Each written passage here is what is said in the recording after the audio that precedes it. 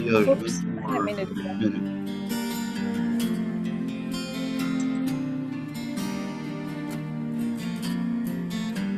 Yahweh bless you and keep you. Make his face shine upon you and be I gracious. guess I will. And be gracious to you. Yahweh lift up his countenance, turn his face toward you and give you peace, and give you peace, and give you peace.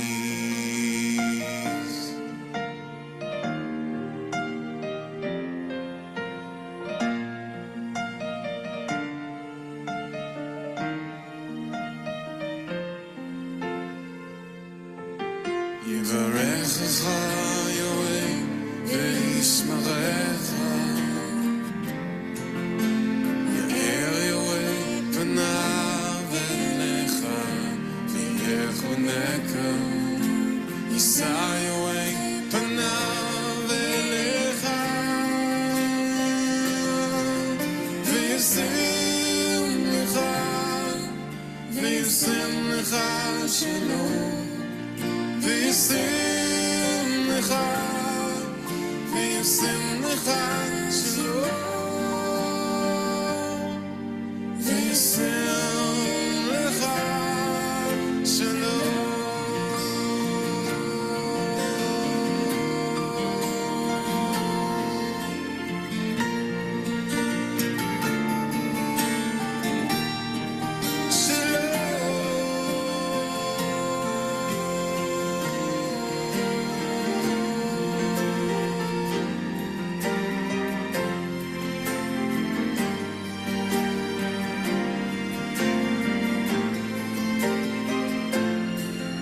Yevarechecha Yahweh v'yishmerecha, Ya'er Yahweh panav elecha, Yisa Yahweh panav elecha v'yasem lecha shalom. V'yasem lecha shalom. V'yasem lecha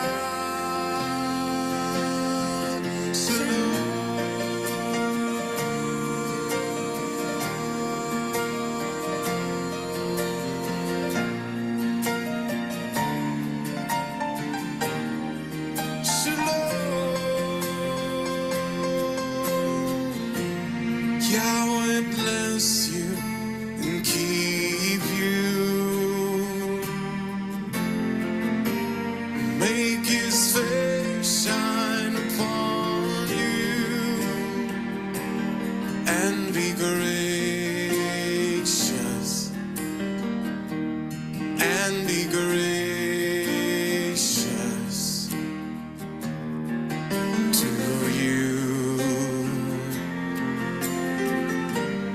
Yahweh lift up his countenance,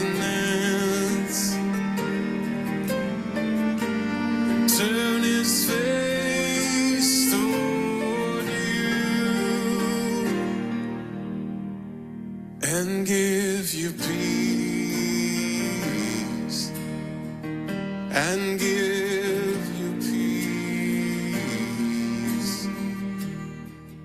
and give you peace.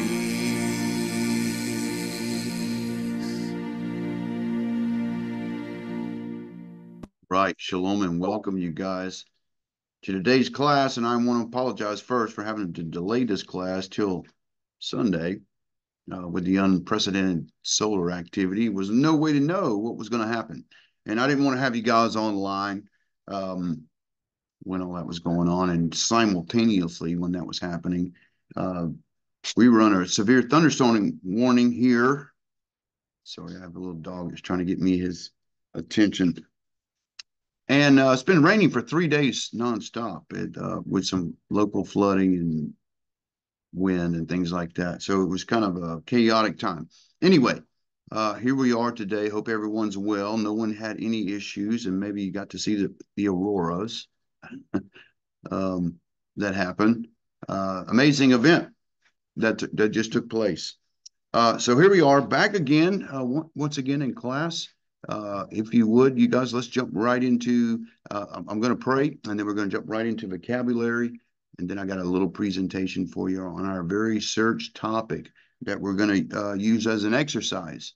And so I think you will enjoy that. And then right after that, we'll get into any of the download issues and things like that and cover that. All right. So let me just open up with prayer. Abba Yahuwah, we're just so thankful, Father, for this opportunity once again to gather in your name on this day. And we just thank you for this. And we ask that you dwell with us here today, Father, that you would help us to understand and that you would open our hearts and our minds to what you have, that you would keep us sealed in your mighty name, Father, that you keep us protected from the enemy with your holy angels. And we ask this in Yeshua's name. Amen. All right, you guys, let's get right into the vocabulary for today and get that behind us. And then we're going to talk about a very special topic.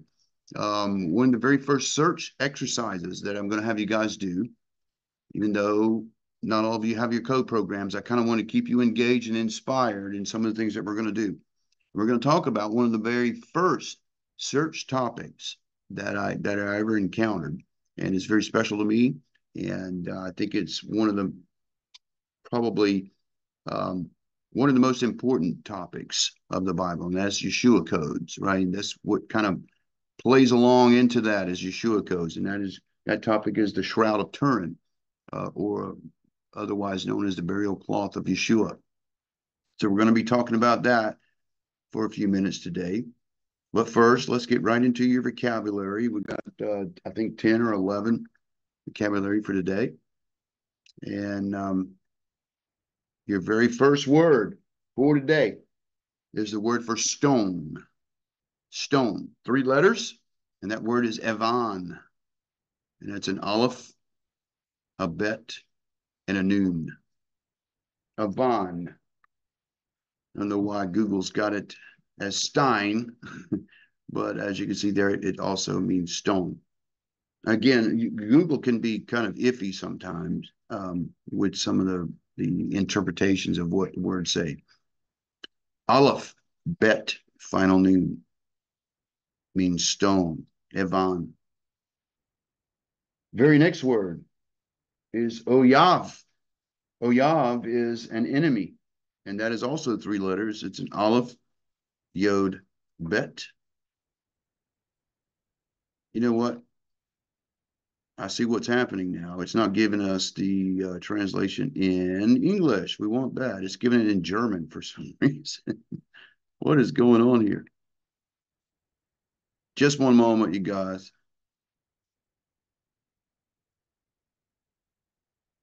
We want to see that in English. I can't believe I was doing that in German. That word is ayav, oyav. It means enemy, but as you can also see, well, it's a mistranslation there. Again, Google is not such a great translator. Very next word is barit, which means covenant, and that is a bet, resh, yod, tav. Covenant or alliance. Bet, resh, yod, tav is the word.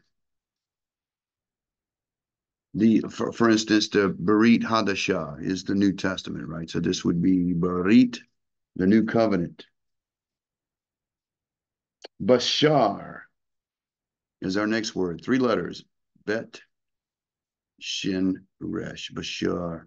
And that means meat or flesh. You'll see this over and over again, especially in the Torah when it's talking over and over again about the sacrifices. Um, Incidentally, these sacrifices weren't just thrown away. Okay, so all this meat they're sacrificing is being prepared as a meal for the people. Okay, so you'll see that and realize what's going on. This wasn't just about bloodthirst and spilling blood of innocent animals. The animals were actually consumed, especially during Passover when all that was going on. I think at the time of Yeshua, 250,000 lambs were sacrificed and prepared as a meal for the people, right? Bashar, meat, bet Jo- resh, bet shin resh. Go ahead. Hey, Jonathan. My the biggest trouble I have is when, we have like a word in Hebrew, right? And so I can't see on the screen the Hebrew alphabet, but sometimes matching what is my result to the keyboard isn't always very obvious. You know what I'm saying? Like, um, I don't know if anybody else has that trouble, but like matching Hebrew words with the keyboard, because sometimes it has little squiggly things here and there, and Yeah. I don't know. So, That's so my your trouble.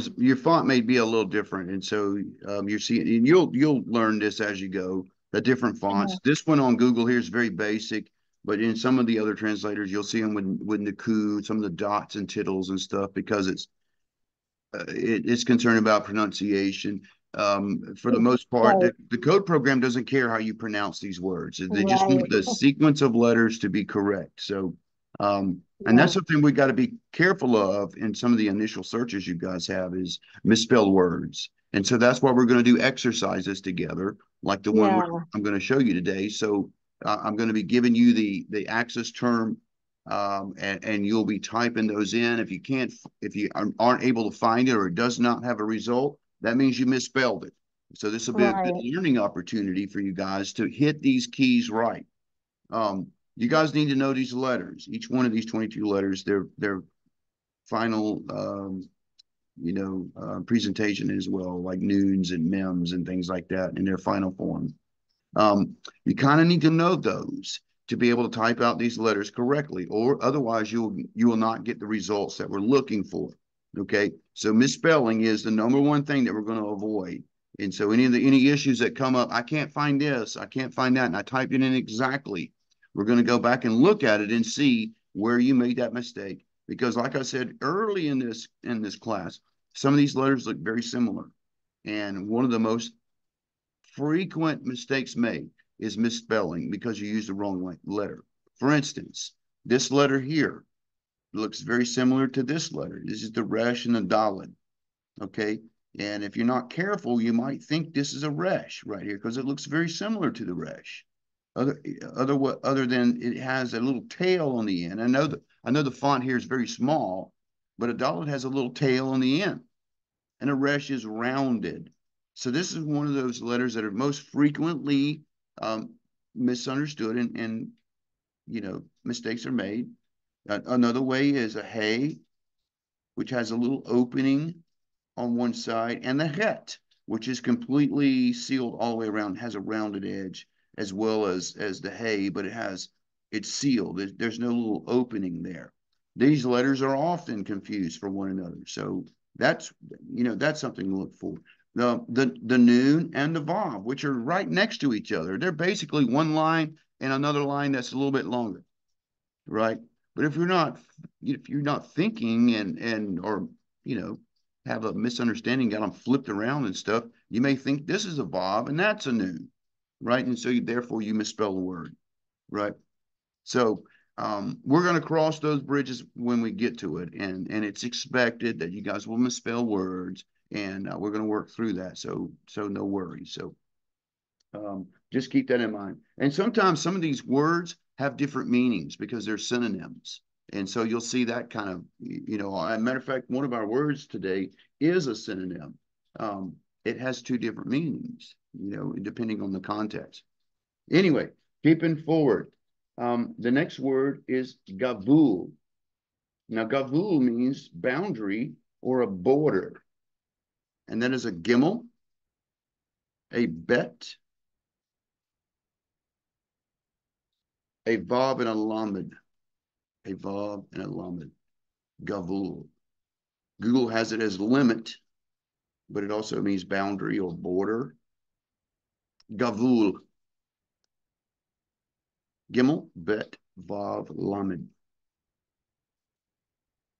This next one here's the synonym right here. It's called hodesh. And that is a chet, a daled, and a shin. Hodesh. Now, hodesh is kind of interesting because if you guys done any studying on the calendar, you may have seen this topic over and over again where they say, oh, this does not mean new moon. It means month.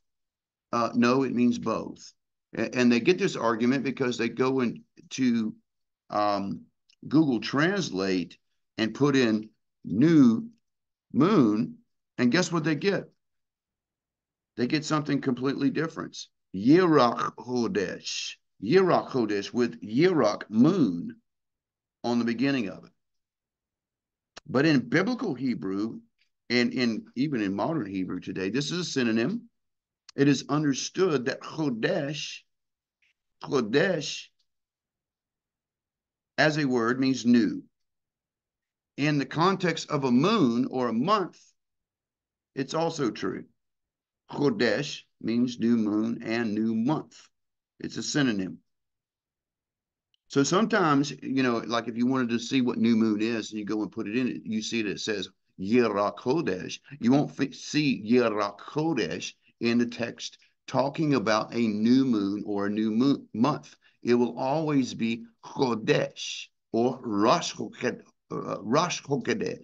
which means the head of the month would be the word there.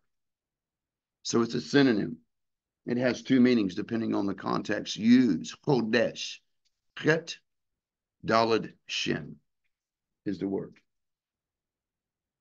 The next word is hayal, and that is a chet, yod, lamed. Chet, yod, lamed means strength, force, wealth, or an army. Hayal, chet, yod, lamed is the word. Hased. Hased is chet, samek, daled. This is the word that you'll see in the English that's translated as grace. But it also means loyalty and faithfulness. Sometimes you'll see where it's used as forgiveness. It's a chet, samek, daled is the word. Grace, kindness, charity. Very next one is only two letters, and it means hand or power, and that is yad. That's a yod, daled. That means hand. You'll often see this where you'll see where the text says that he led them out of Egypt with an outstretched hand, and it means power and authority is another word. Yod, yod, daled.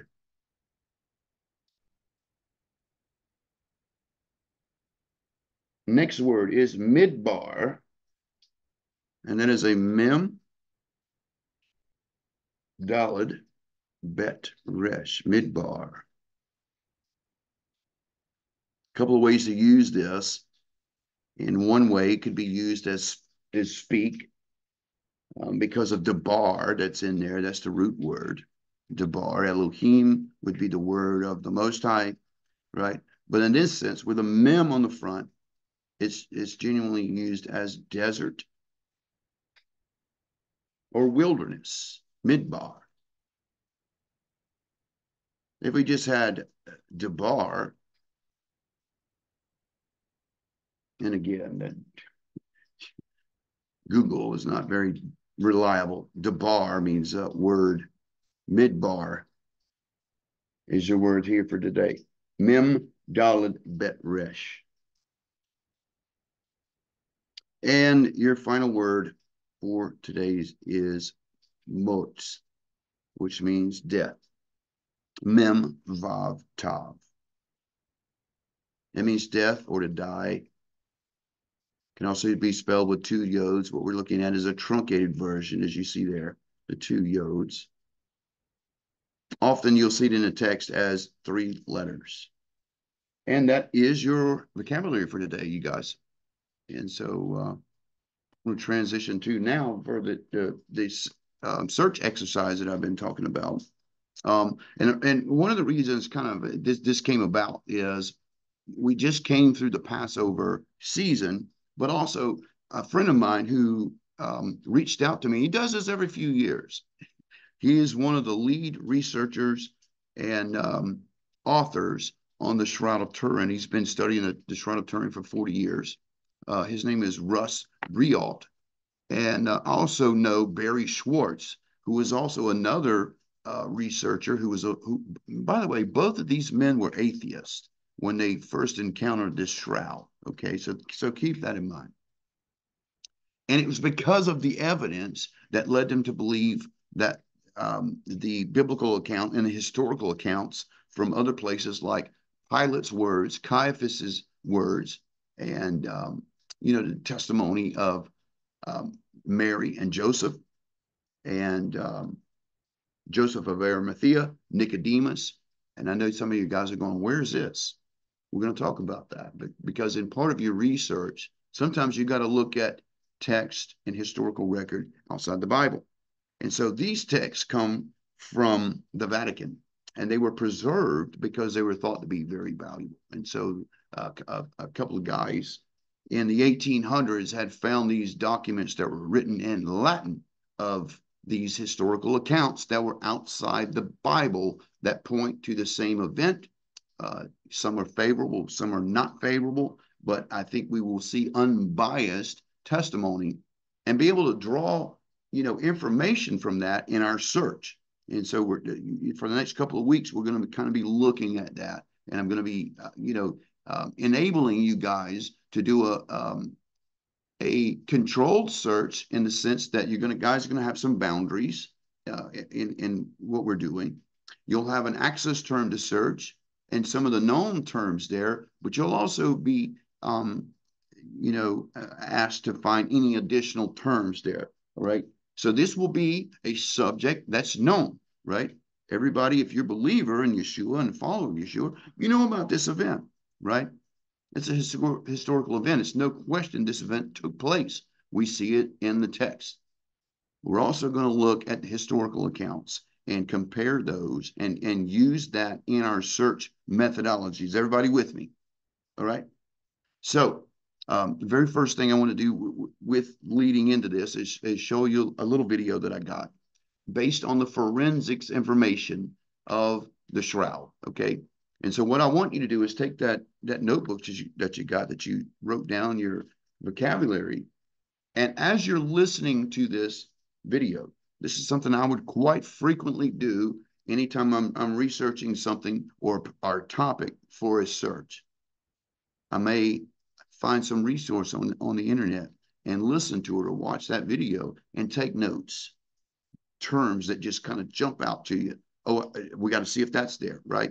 I'll point out some of the obvious ones, but I want you guys as an exercise for this.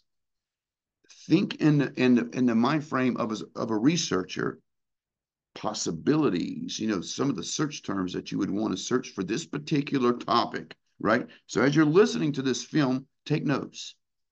And at the end of that, we will, discuss some of the access terms and some of the terms that you guys will be searching along this exercise that we'll do in the next couple of weeks down the road. Okay.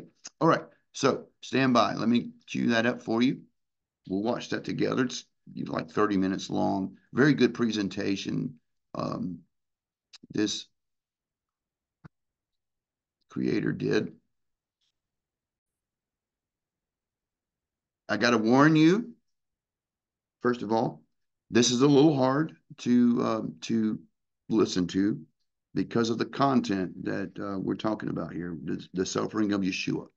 So, and all this is intentional, by the way. I knew this would be a thing. I want you guys to be passionate in your searches. And so starting you off with an exercise like this, and we're going to be doing a series of Yeshua codes, let this inspire you. Let this get you in the frame of mind of the crucifixion and the resurrection and how you would try to prove this using the text. And one thing I'm excited about in this is all of the known Yeshua codes about the Shroud of Turin currently reside in the Tanakh, which means the text that we're going to search in the Peshitta concerning the historical event is untouched. And I guarantee you, and I can't wait to see the revelation when it happens. And I've been talking about this with Scott here the past week, that text is untouched, especially for this topic. So you guys are on the precipice of something very amazing, because this information is going to be used that we gather in my friend's book. Russ Briot is writing another book on the Shroud of Turin.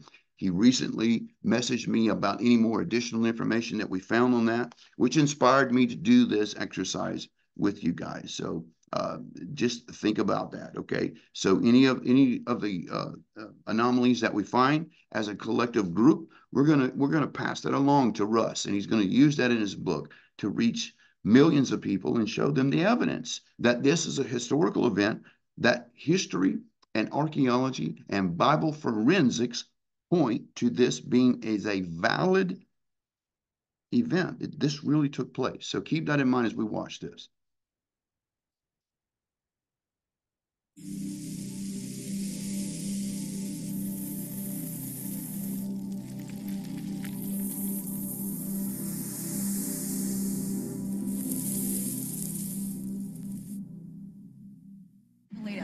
Findings being published in a new book out today on the Shroud of Turin. That's the linen cloth believed to bear Jesus' imprint as he was being prepared for burial. And now there's new research that may disprove the claim of people who've said it's an... Rather than the time.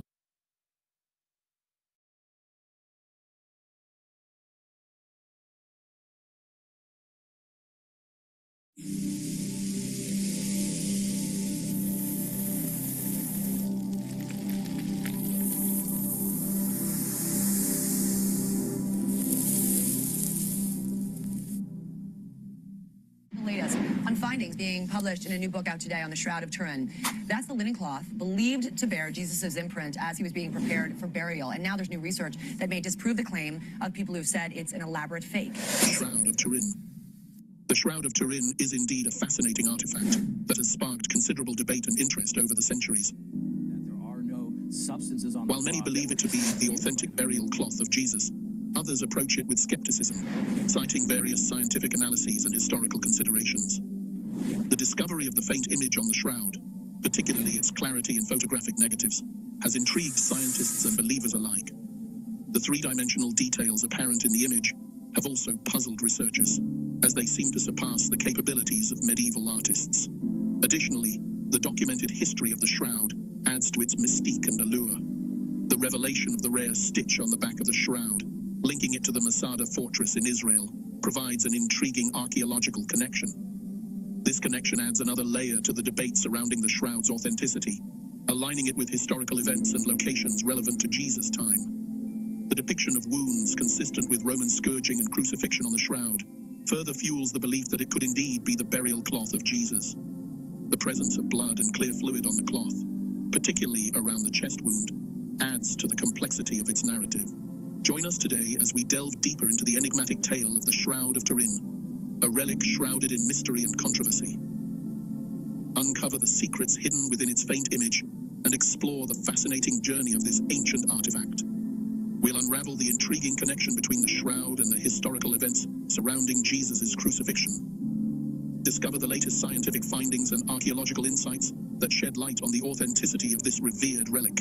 Subscribe now to our channel To unlock access to this captivating exploration of the Shroud of Turin, don't miss out on the opportunity to join the conversation and engage with fellow enthusiasts as we delve into the mysteries of this sacred artifact.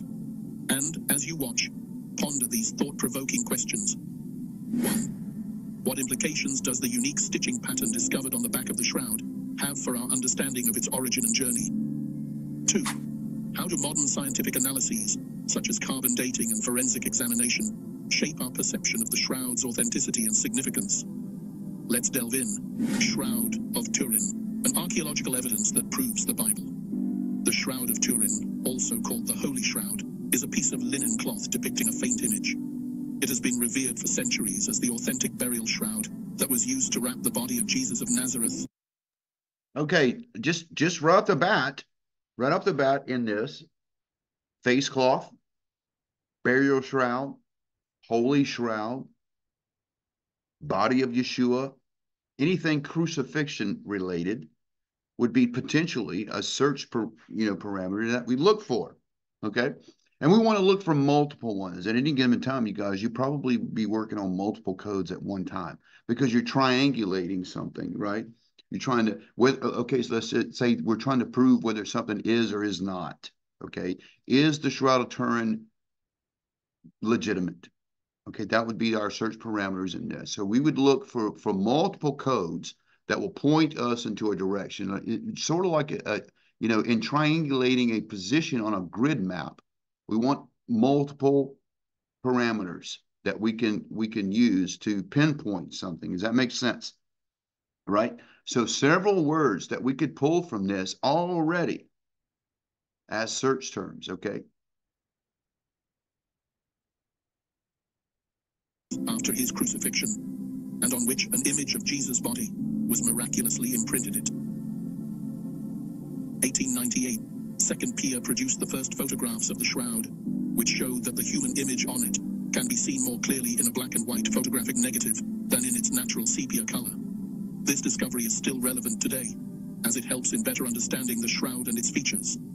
The shroud has a documented history dating back to 1354, when it was exhibited in a church in north-central France. Amazingly, this negative image possesses 3D details that go beyond the capabilities of paintings, botanical and DNA connections. In a pivotal moment of revelation in 2002, conservation efforts in Italy unveiled a hidden secret. The removal of the 16th century backing cloth exposed a rare type of stitch on the back of the shroud, a stitch known only from one other place, the Masada fortress in Israel. This archaeological connection adds layers of authenticity to the shroud story, as Masada was a witness to the Jewish revolt, aligning with the historical timeline of Jesus. The shroud's narrative, the presence of multiple wounds consistent with Roman scourge marks on the cloth match, lead balls from a whip. There's a wound on the chest, with both blood and clear fluid, suggesting the heart stopped beating. The shroud's journey is not just about what's on it, but where it's been, the agony and burial of Jesus through the Shroud of Turin. As we dive deep into the story depicted on the Shroud of Turin, we are transported to the harrowing moments leading to Jesus' crucifixion. Before the final act of sacrifice, Jesus endured a brutal and dehumanizing series of torments, each excruciating detail etched into the fabric of the shroud. Stripped and subjected to a merciless flogging, the flagrums used were tipped with both blunt and sharp objects, tearing into his flesh and reducing it to shreds. The agonizing process left the body battered and covered in wounds. To intensify his sufferings, soldiers fashioned a crown of thorns, not delicately woven but hastily twisted from branches. After this merciless display of brutality, Jesus, now bearing the weight of his own cross, was dressed in his blood-stained garments and forced to carry the 150-pound burden. Despite the pain and loss of blood, he struggled forward each step, a grueling journey. The wooden cross dug into his shoulder, exacerbating the wounds from the flogging and inflicting additional torment as it banged against the thorny crown, sending sharp stabs of pain into his head. It is difficult for most of us to anticipate a major incident, let alone a scourge. Let us see what caused that much detail to show up on the Turin. Tripping and falling under the immense weight of the cross, Jesus endured yet another wave of suffering. The impact crushed his chest against the ground, twisting his arm and wrenching it severely out of its socket. The cross, now atop him, pressed into the back of his neck and shoulders, partially paralyzing him. His head sagged to the right, rendering his right side useless in the state of agony. Heartless soldiers callously pulled him up by his dislocated arm, forcing him to continue the journey with the cross now on his left shoulder. Bent over in pain and weakness, his right arm hung helplessly by his side. The staggering steps forward were a testament to his resilience amidst unimaginable suffering. As we reflect on these vivid details imprinted on the Shroud of Turin, the narrative unfolds with stark realism. Each mark, each wound, tells a story of unparalleled sacrifice and suffering. The shroud, like a silent witness to these agonizing moments, invites us to contemplate the depth of Jesus' sacrifice and the profound love that compelled him to endure such brutality for the sake of humanity. In the end, the shroud not only preserves the physical remnants of this crucible of pain, but also serves as a powerful testament to the resilience of faith and the enduring message of hope that emerged from the darkest hours of human history. Another question is, who originally owned this cloth? Did Jesus pay for his burial, or was there someone else? Keep watching till the end, and we will cover this. The crucifixion and burial on the Shroud of Turin. As we approach the culmination of Jesus' journey, the Shroud of Turin vividly captures the heart-wrenching scene on Golgotha. His clothes, now soaked with blood, were mercilessly ripped from his body, reopening wounds that had started to adhere to the fabric. Helplessly thrown onto the cross, the soldiers proceeded to nail his already distorted and dislocated right arm, causing excruciating pain as nerves and ligaments were severed. When Jesus' body reached the tomb, it was placed on a bed of perfumed spices. The headcloth was removed and the shroud was folded over him, loosely wrapped with a thin strip of linen.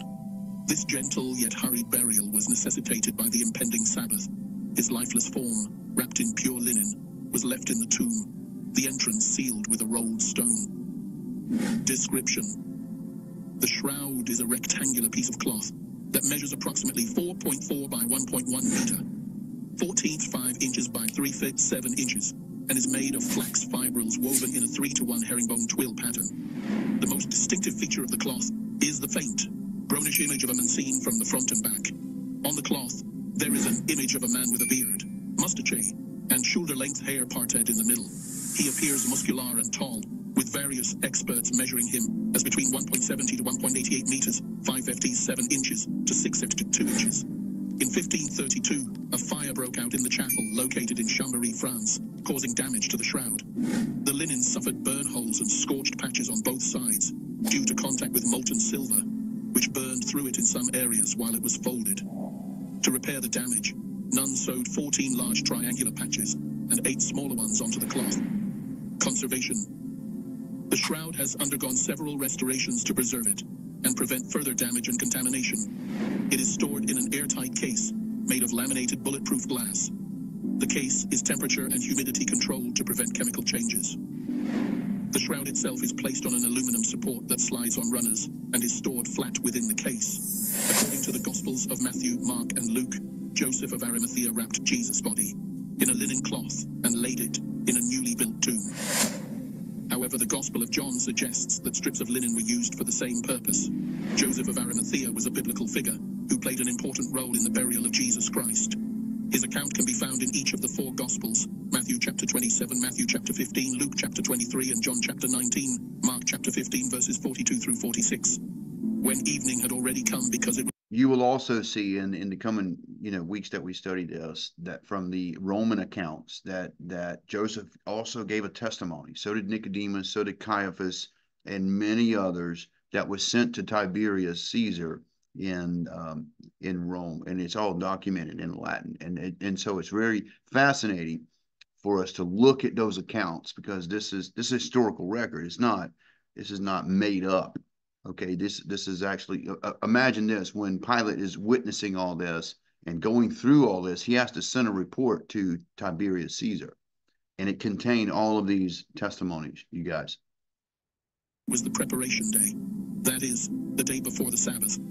Joseph of Arimathea came, a prominent and respected member of the Council Sanhedrin Jewish High Court, who was himself waiting for the kingdom of God, and he courageously dared to go in before Pilate and ask for the body of Jesus. Pilate wondered if he was dead by this time, only 6 hours after being crucified, and he summoned the centurion and asked him whether he was already dead. And when he learned from the centurion that Jesus was in fact dead, he gave the body to Joseph by granting him permission to remove it. So Joseph, bearing the name of his hometown, Arimathea in Judea, to distinguish him from others, procured a fine linen cloth for the solemn task of wrapping Jesus' body. care, he descended the cross and tenderly enveloped the lifeless form before placing it in a rock-hewn tomb. A large wheel-shaped stone sealed the entrance, marking the beginning of Jesus' entombment. Though the biblical accounts provide sparse details about Joseph of Arimathea, they offer glimpses into his character and actions.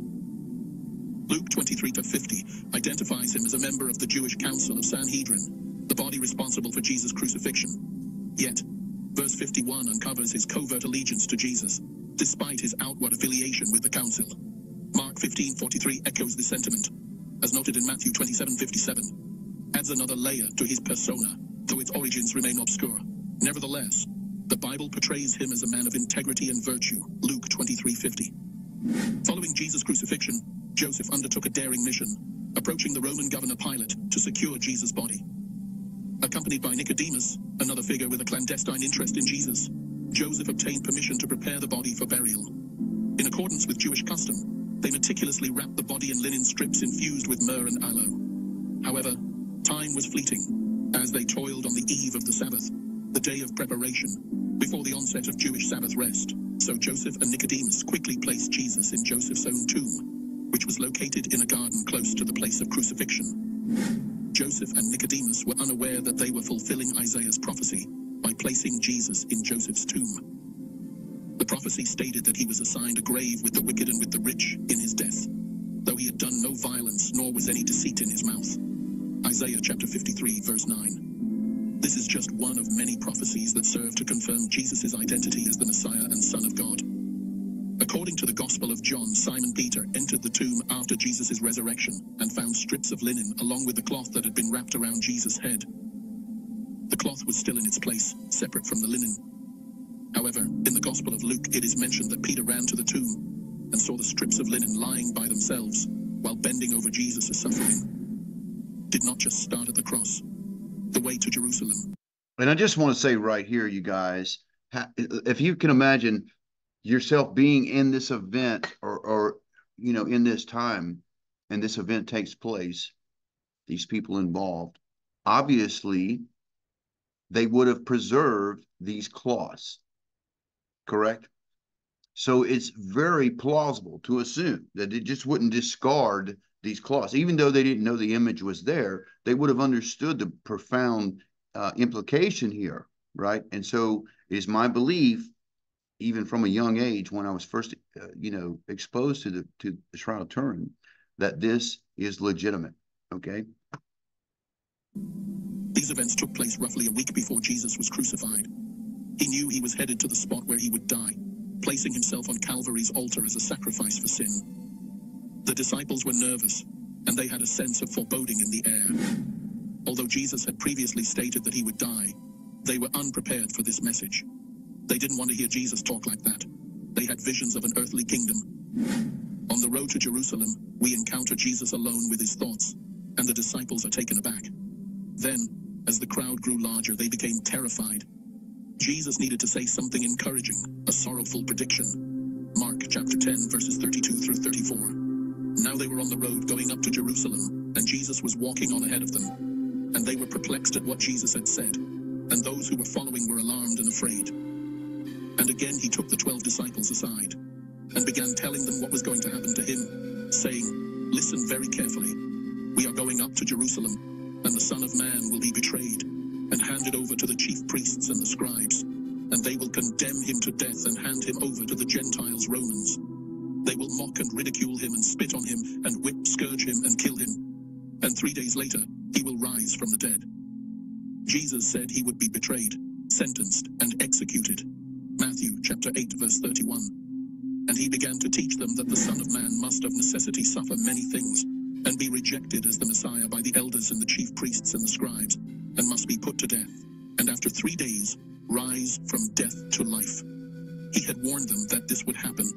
The word that jumps out in that statement is would. Jesus spoke about the necessity of his cross. Mark chapter 9, verse 31. Because he was teaching his disciples and preparing them for the future. He told them the Son of Man is to be betrayed and handed over to men who are his enemies, and they will kill him. And when he has been killed, he will rise from the dead. 3 days later he mentioned his death again, but this time he used the term will as he described what would happen to him.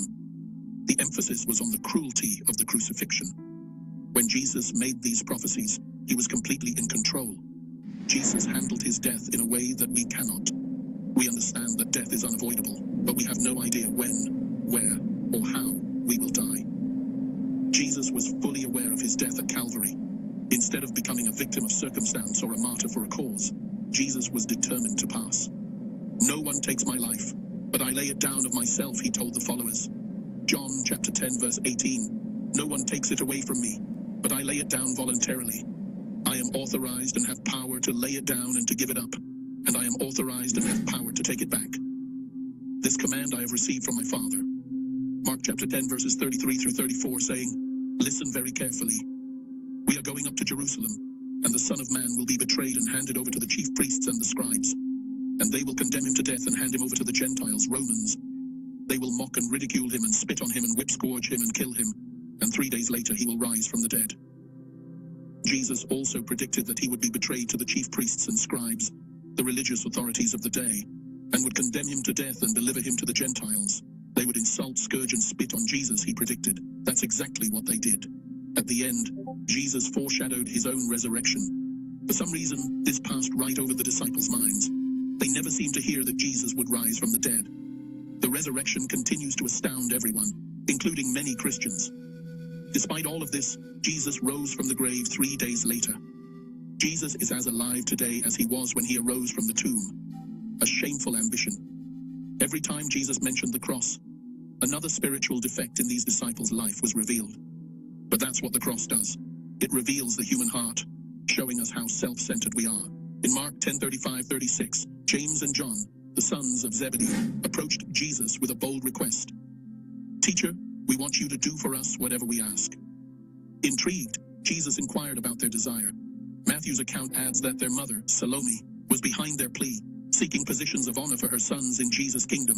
Matthew 20:20-21. Their ambition was clear, to secure prominent places of authority, one on Jesus' right and the other on his left, in his future glory. Mark 10:37. This request reflected their desire for prestige in Jesus' kingdom, yet Jesus saw beyond their ambition. In Mark 10:38, he questioned their readiness for the responsibilities that came with such positions. Are you able to drink the cup I drink or be baptized with the baptism I am baptized with? Jesus was alluding to the suffering and sacrifice he would endure, symbolized by the cup of agony he would drink at Calvary. John 18:11. Despite their initial confidence, Jesus foretold that James and John would indeed share in his suffering and baptism of mission. Mark 10:39. Their response echoes our own eagerness to follow Christ, often fixating on the glory while overlooking the challenges. Yet Jesus reminds us that true discipleship entails embracing both the joy and the trials, following his example of sacrificial service and obedience. John 18:11. Just as Jesus challenged James and John, he challenges us to consider the full implications of discipleship. Are we willing to endure hardship and sacrifice for the sake of his kingdom? The lesson from their encounter resonates with all believers, reminding us that the path to glory often traverses through trials and tribulations. Mark 10:40-41 reveals Jesus' response to James and John's request for positions of honor. But to sit on my right or left, this is not mine to give, but it is for those for whom it has been prepared by my Father. The news of this conversation left the other 10 disciples indignant, as they too desired such positions. This incident occurred just a week before Jesus' crucifixion, with his disciples preoccupied with thoughts of power and glory, rather than grasping the imminent sacrifice. As Jesus approached the final days before his crucifixion, his focus was on Jerusalem, where he would willingly identify with humanity and serve others selflessly. He gathered his disciples to impart a crucial lesson on true greatness, highlighting the stark contrast between his ways and the world's expectations. First, Jesus demonstrated his willingness to identify with humanity. Second, he emphasized the importance of serving others rather than seeking personal glory. Third, Jesus clarified his ultimate purpose: to offer his life as a ransom for many, paying the price for their release. The concept of ransom beautifully encapsulates Jesus' sacrifice on the cross, dispelling the misconception that his journey to Calvary was easy. The Gospels recount Jesus' overwhelming sorrow in Gethsemane, where he faced the prospect of excruciating death, humiliation, and insults. The innocence of Jesus, an innocent man dying for others, is vividly portrayed in these accounts. Jesus' prayers in Gethsemane particularly, "Let this cup pass from me, revealed his complete surrender to God's will before the crucifixion. The metaphorical cup symbolized the bitter suffering he was destined to endure, presenting a deep internal struggle. When Jesus asked his disciples if they could drink the same cup, they confidently replied, "We are able." However, Jesus, aware of the depth of suffering, warned them to stay vigilant against temptation, acknowledging the weakness of the flesh. In the midst of Jesus' internal struggle, he expressed deep grief and sorrow, showcasing his full humanity. His foreknowledge of the impending events did not diminish the emotional and physical toll he experienced. This profound moment in Gethsemane underscores Jesus' humanity and the immense sacrifice he willingly embraced for the redemption of many. Mark chapter 8, verse 31.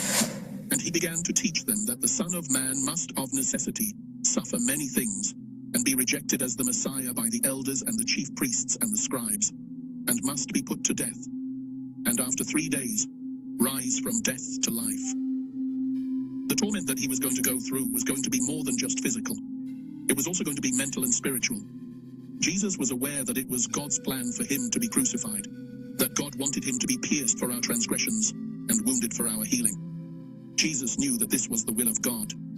Isaiah chapter 53, verses 5 through 7, "But he was pierced for our offenses, he was crushed for our wrongdoings. The punishment of our well-being was laid upon him, and by his wounds we are healed. All of us, like sheep, have gone astray. Each of us has turned to his own way, but the Lord has caused the wrongdoing of us all to fall on him. He was oppressed and afflicted, yet he did not open his mouth. Like a lamb that is led to slaughter, and like a sheep that is silent before its shearers, so he did not open his mouth." Jesus loves mankind, but his humanity dreaded the pain and sorrow he faced, and it drove him to ask his Father, "Let this cup pass from me." The phrase, "Let this cup pass from me," appears in Jesus' prayer, and it contains 2 significant qualifications. To begin, he utters the prayer. If it is possible, Jesus implores his Father to let him choose an alternative path to redemption for humankind, if one exists. Jesus did not want to die, but he followed the will of God. The events that occurred after he prayed demonstrate that there was no other way. The sacrifice of Jesus Christ is the only one that could possibly redeem the world. John chapter 1, verse 29. The next day he saw Jesus coming to him and said, "Behold the Lamb of God who takes away the sin of the world." Revelation chapter 5, verse 9. And they sang a new song saying, "Worthy are you to take the scroll and to break its seals, for you were slaughtered, and you purchased people for God with your blood from every tribe, language, people, and nation." Second, Jesus prays, "Yet not as I will, but as you will."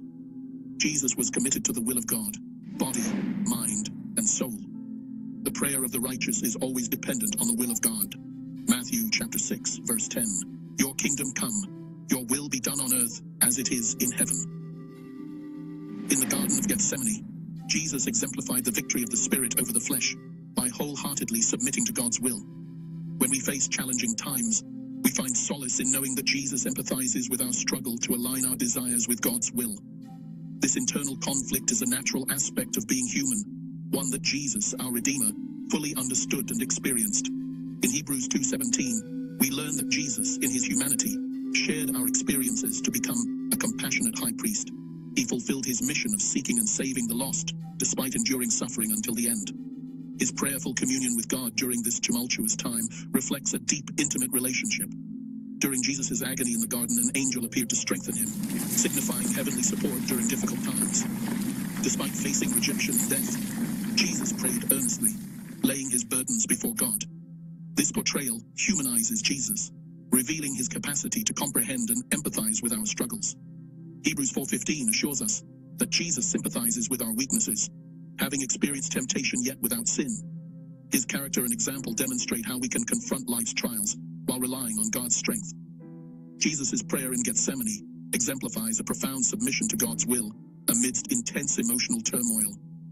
Jesus' prayer was marked by honesty, humility, and emotional depth, contrasting with our often superficial approach to prayer. True prayer demands sincerity and effort, qualities embodied by Jesus in Gethsemane. Rather than merely going through the motions, Jesus engaged in authentic dialogue with God, expressing his deepest emotions and fears. Luke, a physician, highlights Jesus' sweat resembling blood drops, likely a result of hematidrosis induced by extreme stress. This physical manifestation underscores the intensity of Jesus' anguish and agony. His vulnerability in this moment reveals the depth of his humanity and the severity of his impending sacrifice. Jesus' prayer demonstrates his unwavering commitment to God's will, even as he pleaded for an alternative path. Despite the silence that followed, Jesus resolved to follow God's plan, receiving strength from heaven to fulfill his calling. This passage illustrates the profound union between submission to divine will and the divine strength provided. In facing the trial of the cross, Jesus exhibited remarkable traits, including honesty, humility, and reliance on God. His example inspires us to persevere in prayer and seek God's guidance amidst life's challenges. Through Jesus' humanity, we find reassurance that God understands our struggles and offers strength in times of need. The journey through Gethsemane offers valuable lessons, reminding us of the importance of spiritual battles, the comfort of divine presence, and the necessity of submission and strength received through prayer. Jesus' sacrifice on Golgotha, though shrouded in mystery, stands as a beacon of hope and redemption, symbolizing God's profound love for humanity. As we reflect on Jesus' journey from Gethsemane to Golgotha, let us remember the significance of his sacrifice and the assurance of salvation it offers. Though the exact location of Golgotha may remain uncertain, its spiritual significance remains unwavering, serving as a reminder of Jesus' ultimate victory over sin and death. Jesus' death on the cross, symbolized by Golgotha, represents the culmination of God's plan for redemption. His sacrifice, the only one capable of forgiving sin and reconciling humanity with God, offers hope and salvation to all who believe. As we contemplate the magnitude of Jesus' sacrifice, may we find comfort and assurance in his love and grace. The distinctive stitching pattern discovered on the reverse side of the Shroud of Turin presents a compelling avenue for enhancing our comprehension of its origin and historical trajectory. This unique feature not only showcases the craftsmanship employed during its creation, but also offers a potential geographical and cultural fingerprint. By subjecting the stitching to meticulous analysis, experts can glean insights into the historical context, contributing significantly to the ongoing discourse surrounding the shroud's authenticity. In the realm of textile craftsmanship, the stitching pattern emerges as a critical facet for discerning the origin of ancient artifacts. The intricacy, style, and techniques employed in the creation of such stitching provide a nuanced lens through which the cultural and geographical roots of the shroud can be unraveled. This stitching, like a distinct signature, carries the imprint of historical practices, enabling experts to draw parallels with known traditions and methods prevalent during the period associated with the shroud.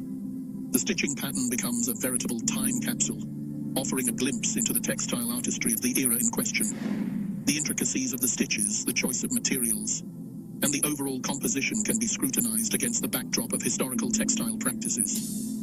This analysis may reveal regional variations or cultural idiosyncrasies that align with specific locales or traditions. Consequently, the stitching pattern acts as a pivotal clue, guiding researchers in their quest to unlock the mysteries of the shroud's origin. Beyond its role as a cultural signifier, the stitching pattern assumes even greater significance when considered in the context of the shroud's historical journey. This artifact, purported to be the burial cloth of Jesus Christ, has a documented history dating back to the 14th century, when it was publicly exhibited in a church in north-central France. However, the discovery of the unique stitching pattern on the back of the shroud introduces a new layer of complexity to its narrative. One pivotal moment in the shroud's historical revelation occurred in 2002, during conservation efforts in Italy. The removal of a 16th century backing cloth exposed a stitching pattern on the back of the shroud that bore resemblance to a stitch known from another historical site, the Masada fortress in Israel. This archaeological connection, linking the shroud to Masada, adds layers of authenticity to its story, aligning it with a historical timeline that coincides with the life of Jesus. The implications of this stitching pattern for the shroud's journey become more pronounced when considering the socio-political context of Masada. The fortress was a witness to the Jewish revolt, providing a historical backdrop that aligns with the crucifixion of Jesus. This synchronicity adds weight to the shroud's narrative, reinforcing its connection to a specific historical period and imbuing it with a palpable authenticity that transcends mere speculation. Furthermore, the stitching pattern serves as a roadmap for tracing the shroud's trajectory through time. By meticulously examining repairs, alterations, and the overall condition of the stitching, researchers can piece together a chronicle of the shroud's custodianship. This forensic analysis becomes instrumental in authenticating its historical journey and validating claims about its purported origin. The stitching pattern's role in corroborating or challenging assertions about the shroud's authenticity cannot be overstated. When aligned with known textile practices of the time, the stitching becomes a corroborative piece of evidence, reinforcing the claim that the shroud could indeed date back to the era of Jesus' crucifixion. Conversely, any anomalies or anachronisms in the stitching would necessitate a reassessment of its historical provenance, prompting a more nuanced and critical evaluation of its authenticity. In essence, the stitching pattern on the back of the Shroud of Turin transcends the realm of mere speculation. It stands as a tangible and distinctive feature that beckons researchers to delve deeper into the intricacies of ancient textile craftsmanship. The stitching's potential to reveal the cultural and geographical roots of the shroud, coupled with its role in tracing the artifact's historical journey, positions it as a linchpin in the ongoing quest to unravel the mysteries surrounding this enigmatic relic. Modern scientific analyses, including carbon dating and forensic examination, play a pivotal role in shaping our perception of the authenticity and significance of the Shroud of Turin. These rigorous investigative techniques provide invaluable insights into the origins, composition, and historical context of the artifact, offering both corroborative evidence and avenues for critical inquiry. By subjecting the shroud to comprehensive scientific scrutiny, researchers endeavor to unravel its mysteries while navigating the intricate intersection of faith, history, and empirical inquiry. Carbon dating stands as one of the most widely recognized scientific methods employed in the study of the shroud. By analyzing the ratio of carbon isotopes present in organic material, researchers can estimate the age of the artifact with a high degree of precision. In the case of the shroud, carbon dating conducted in 1988 yielded a range of dates spanning from 1260 to 1390 AD, leading some to conclude that the artifact originated during the medieval period rather than the time of Jesus Christ. This finding sparked considerable debate and controversy within both scientific and religious communities, prompting a re-evaluation of previously held beliefs about the shroud's authenticity. We're eager to hear your thoughts on the shroud. Do you believe it authentically depicts Jesus, or do you consider it a mere hoax? Share your views in the comments below. All right, so, just a side note on that last little piece of information he shared there. Science has actually proven, because of the known historical data, that samples taken for the carbon dating was taken from the repairs that were made from the fires, and which obviously gives us a false positive. And now we know from other research that's done that it actually shows that it's an older garment material. Anyway, the reason why this is important, you guys, is for me, this is probably one of the most okay, so when I was 12 years old, I was a skeptic. At 6, my uncle, because I had witnessed my stepfather committing suicide, and he was talking to me about death and things, he had told me that there was no Santa Claus, there was no tooth fairy, no Easter bunny, and oh, by the way, we're all going to die one day. Okay, and this is our 6-year-old. So I became a skeptic in the sense that I didn't trust anybody. I didn't trust adults. And at 6 years old, after I witnessed my stepfather committing suicide, or was a part of that in the aftermath, I started going to church, Sunday school, and they were telling me about this Jesus, right? And I just had this experience where I found out that everything that these adults were telling me was basically a lie. And here now there's adults teaching me about this Jesus. Okay. So fast forward a few years to where I'm about 12. My grandfather and my grandmother, my step-grandmother, go to Israel. And on this trip, they go to Greece and they also go to Rome. And at that time, and I think I want to say it was the early 80s, 83, 85, somewhere around there, they were able to see the Shroud of Turin. And some of the things that they brought back were like these postcards or pictures of the shroud and things like that. And I distinctly remember my grandfather giving me this, and you know, and it was something that I held on to. I wanted to believe in Yeshua, right? But I was skeptical. I was like, I just, you know, you're at that point where you're kind of on the fence. You want to believe, but you remember what you were told before about other, you know, subjects, right? So I had this little index card like thing, probably about that big, you know, postcard kind of thing of the shroud. And I would look at this thing for hours and hours and hours. And if you guys know my story, me and my brother used to read to each other the Encyclopedia of the Bible a lot. And so I was very familiar with the stories of the Bible, especially the crucifixion and everything that happened there. So I wanted to believe, and I held on to this little, you know, card, and I would look at it for hours and just imagine, is this really Jesus? Is this really the one that supposedly died for me? Right? Fast forward until I get into the codes. What do you know? Very first subject, one of the first subjects, and I think if there's a strong number two, it would be the two witnesses that I searched was the Shroud of Turin, the resurrection of Yeshua. I got into this phase where I was doing all these Yeshua codes, and it wasn't that I didn't believe in Yeshua. I just wanted satisfaction of seeing what I believe was confirmed, if that makes any sense. And so I would do all these searches on Yeshua, the crucifixion, the resurrection, yada, yada, yada, Shroud of Turin. I was going to conferences with prophecy watchers, and this is the first time I met Russ Briot and some of the others. Russ Briot is one of the experts on the Shroud of Turin. And I started talking to him about the shroud, and he would, you know, in my field, searching codes, he asked me, had I ever found anything on the Shroud of Turin? And so that led down the road of that search.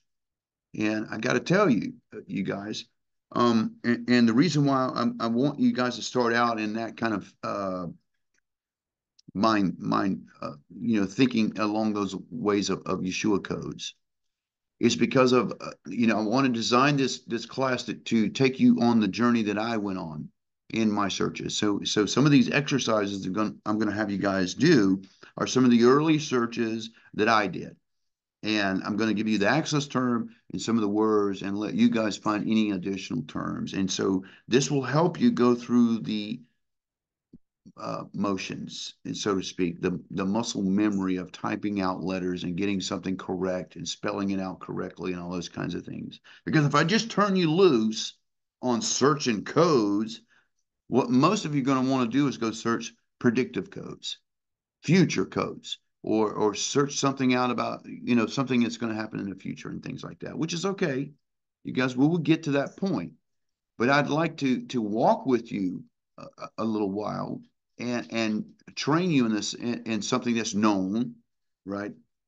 Anytime we do Yeshua codes, it's pretty much something we can, you know, count on, especially if you're a believer, right? You know these things. You know the story of Yeshua. You know the crucifixion and resurrection. You know all these details, right? And so, with something that's known, as far as a search term, we have an easier time in putting the puzzle pieces together. If we're going to go out and start searching something unknown, like a predictive code, something that's going to happen in the future, and more akin to looking at a crystal ball, even though that's not what we're doing, by the time you guys get to that point, it's not about that. It's about hearing the voice of the Holy Spirit.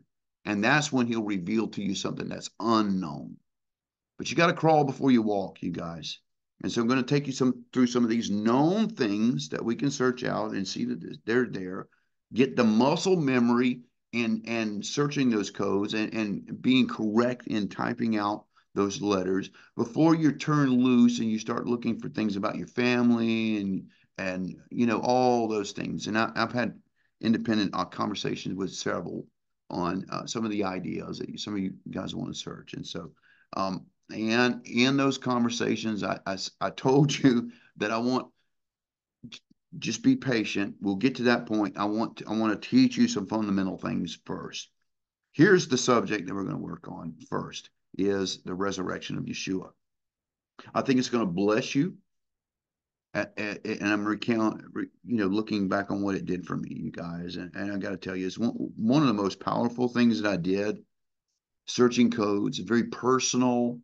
I didn't produce a lot about this. And the only reason I did was because of Russ Brial, and he wanted me to share some of those things. But in the moment that I'm searching it out, and I'm kind of, doing this for my own satisfaction, for my own, to kind of solidify what you believe in your faith. I'm looking at Yeshua codes, and I'm looking at the Shroud of Turin and the resurrection and all those kinds of things. And I'm getting to that point where there's a confidence there that, without a shadow of a doubt, I can tell you that this is a true thing, right? So it occurred to me very early on that these codes can confirm a matter, right? I told you everything that was, is, and will be is encoded. And that, any given day, 7 days a week, 24 hours a day, we can search any historical event, any Civil War, assassination of John F. Kennedy, you name it, we can find it in the codes, right?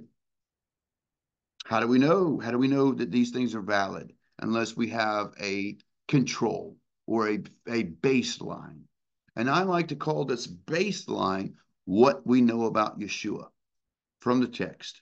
Everything that we see from the text and the historical accounts of Yeshua, this is what we know.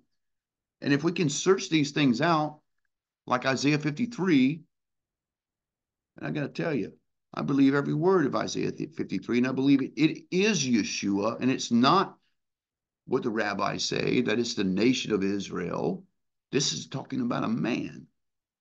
And not only that this man came and fulfilled the words of the prophets 700 years after the fact, and some even more, right?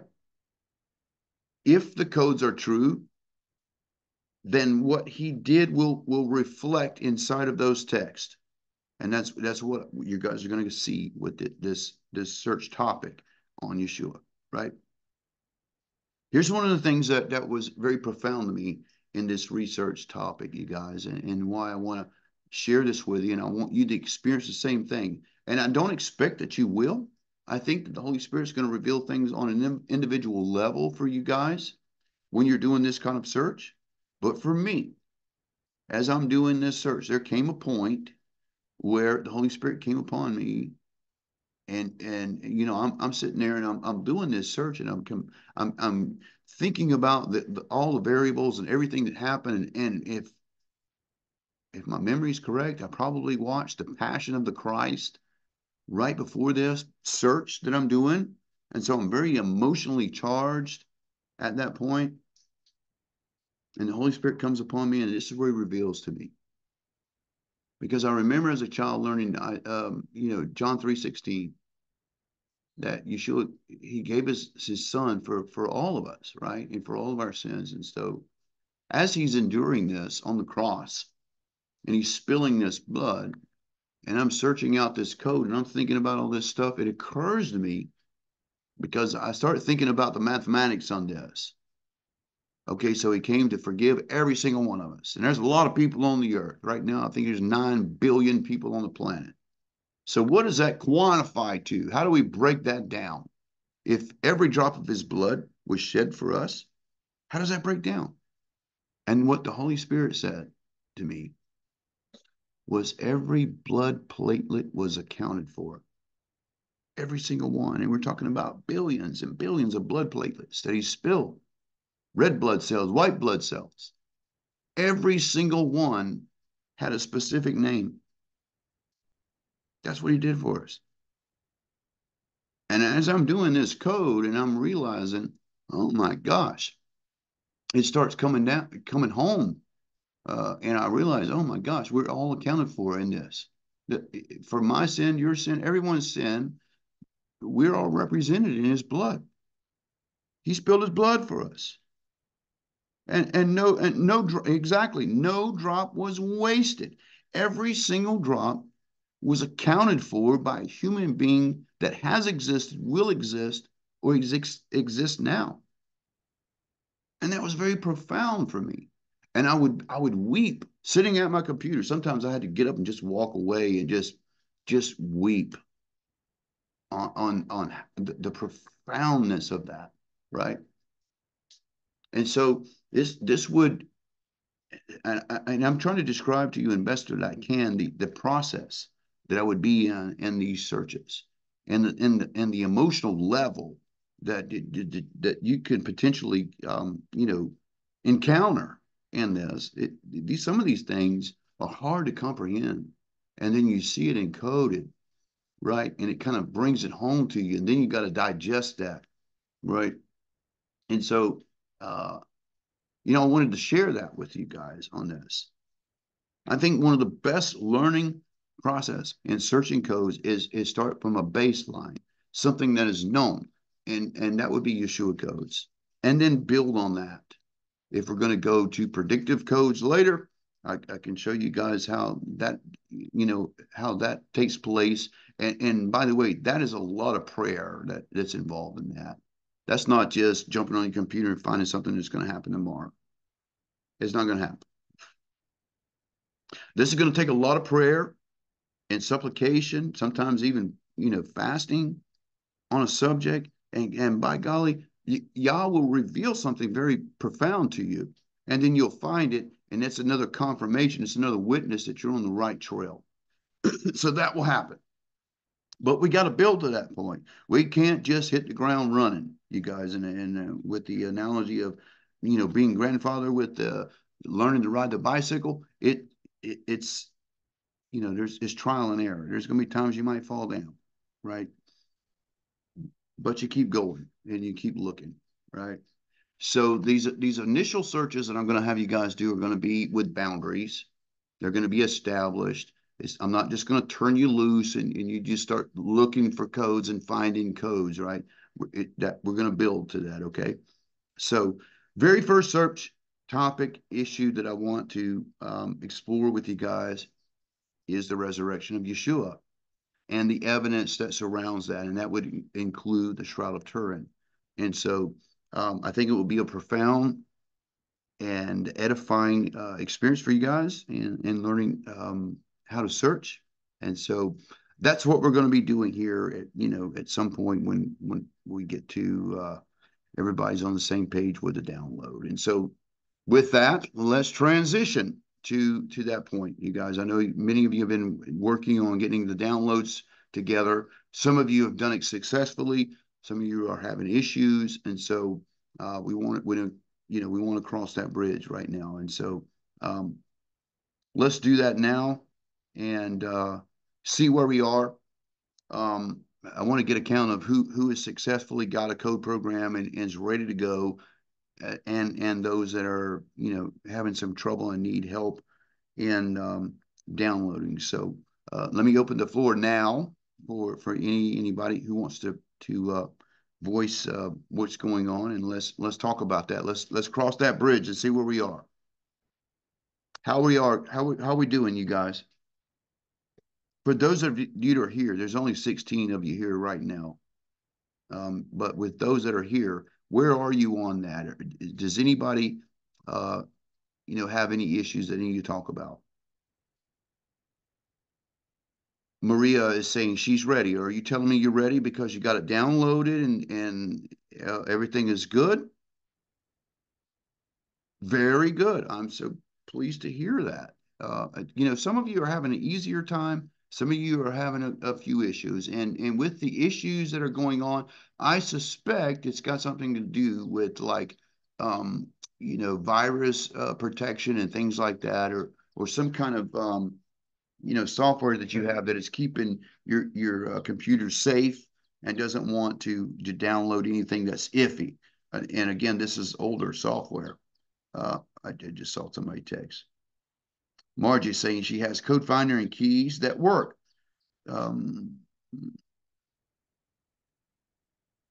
Okay, we'll work on that, Margie. No worries. As long as you've got a viable one that's working, we'll teach you how to use it, and it'll be fine. The fact that you're only able to do the Greek right now, I suspect with Code Finder, is because you got to choose the text. You got to choose the text that you're using. I think it's set already at Greek from the initial. So I think you're fine with the Code Finder at least. I'd like for everyone to have Code Finder and TorahSoft, but if that doesn't happen, that's fine. We'll work with what we have. Okay. So if you only have TorahSoft, you will not be able to search the New Testament. But if you got Code Finder, you guys are going to be looking at stuff that nobody's ever seen before. And I'm excited about that. I mean, you're a little envious about that because I don't even have Code Finder myself. I used to, but I favored TorahSoft so much that I kind of stayed with that. It was more, being more comfortable in my element there. But Code Finder has got some things that we really want to look at. We want to see the Peshitta, and especially like with this codes topic. The burial and resurrection, the crucifixion of Yeshua. So if we're using Code Finder, what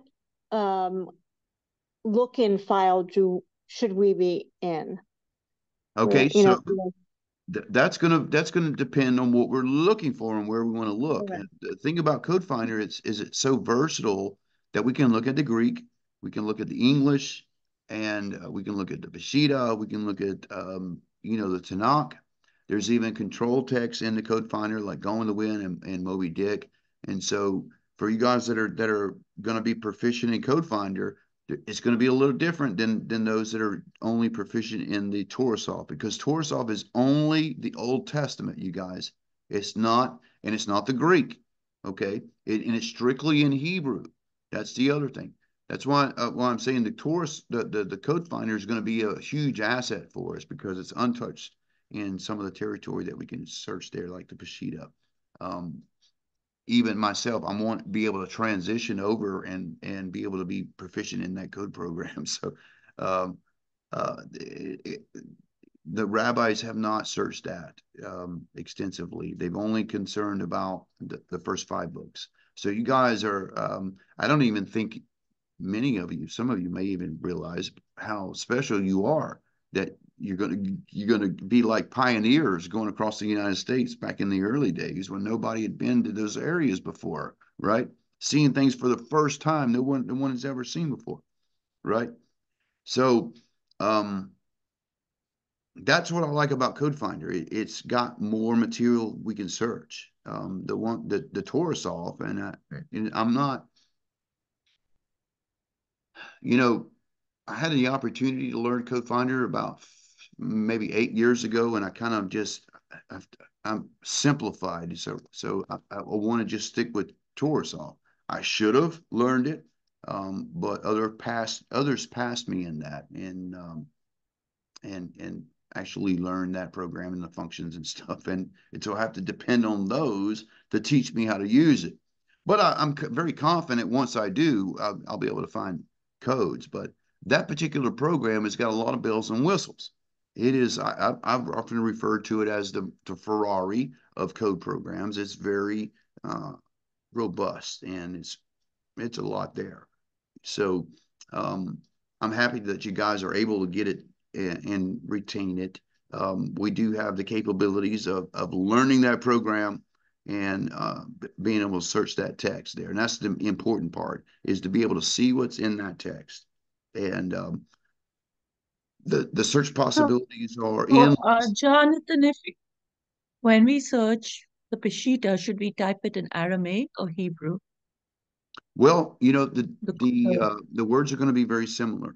And from what my experience, your search results don't have to be in Aramaic, because it will find, modern Hebrew words in there. But we do want to know the Aramaic terms. And so that's something we kind of want to keep in mind. But for the most part, we're going to be able to find what we're looking for in the modern Hebrew, because though that is so closely related, the modern Hebrew and the biblical, the Aramaic, the language that Yeshua spoke. And I know some of you may be kind of confused. What's the difference?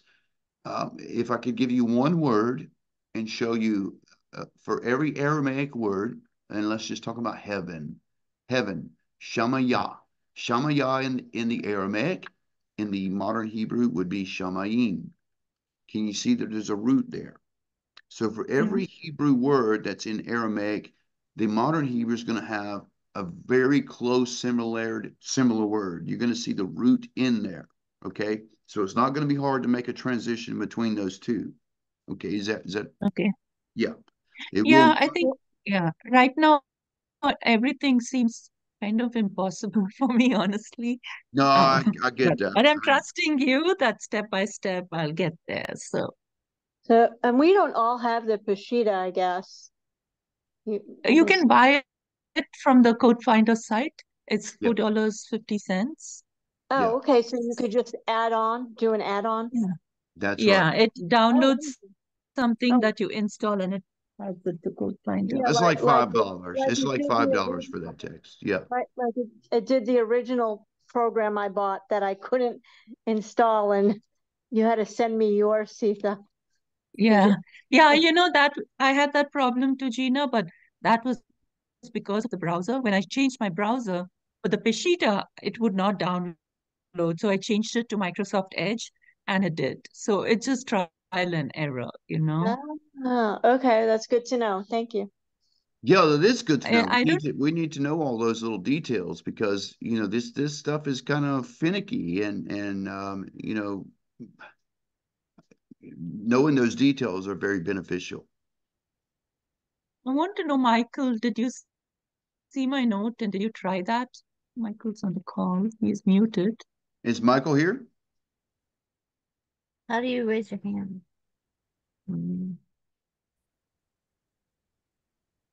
Is he here? Let me see. Yes, but I don't know if he's. I don't see Michael. Under participants, I'm seeing him. Michael? He's muted. Michael McNair. Oh, Michael McNair. Right. Yeah.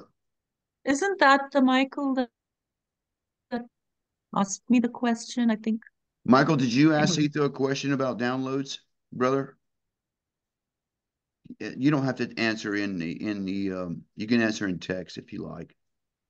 Oh yeah, he said he is. He's Yeah, I doing some reading. understand. Okay, You're doing Michael. the reading. Yeah. Yeah. Let us know afterwards whether that works. I have a question. Absolutely. I was just wondering, I don't really know which way to jump, but I wrote in the chat that I have like it's called an idea pad Lenovo, and it's my daughter is letting me use it because um my other laptop doesn't work anymore. I mean, I can't even use it. I had 3 different programs on there, and my favorite was the Code Finder, but I just want to get something on this one. Yeah. And I don't even know if I can restore that one. I think if I took it to the shop, I they think probably would just say wipe it, can because and I don't want the to. Lenovo IdeaPad is just like a Windows PC, so you can Yeah. download it. And so do we have to, we have to buy it over again or what? Which one? Which program? Did you buy it last time, the Millennium? Yeah, I can't even access that computer. It's been a year and a Okay, half. so yes, you will have to buy it again for your new computer, or we can try to download the Torah soft. Yeah. Okay. I don't know which one to do, and I just was like hoping to do something sooner rather than later. We'll work on getting to you, Michelle. Okay. Yeah, if you want Code Finder, you're probably gonna have to buy that again. We can try to Okay. do TorahSoft and see where it goes. Okay. All Thank right. you. Any more questions, you guys? No questions or anything like that. Okay, so anybody else that's having issues with downloads, we'll try to continue to work on that this week. This past week has been really busy, and then with the solar storm and the storm I'm having here locally, we couldn't do another Zoom during the week.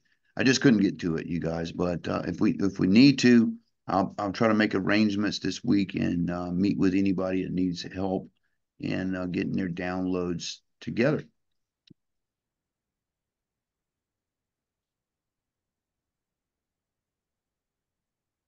Okay, Margie, I'll try to make sure that's posted over in Discord. Just I thought I posted last week's class, but maybe I missed doing that. But I'll try to get that up for you, and so you'll have it. All right, you guys, we're going to go back to normal class meeting on Friday. This next Friday coming up, we'll be at the regular time. Again, we rescheduled for today because of the storms, and we'll be back to regular schedule this week. So with that, let me just pray for us. We'll see you guys in the next meeting, and shalom to you. All right. Abba Yehovah, we're just so thankful for this group of students that you've sent to us, Father, and that we pray that you just continue to inspire them, to keep them safe, Father, that you would open your word to them in a mighty way, that you would go with them this week and bring them back at the appointed time. We ask this in Yeshua's name. Amen. All right, you guys. We'll see you Friday. Goodbye. Message me if you need any help. If you need us to meet with you and try to help you out with the downloads, just let me know. All right. Shalom to you.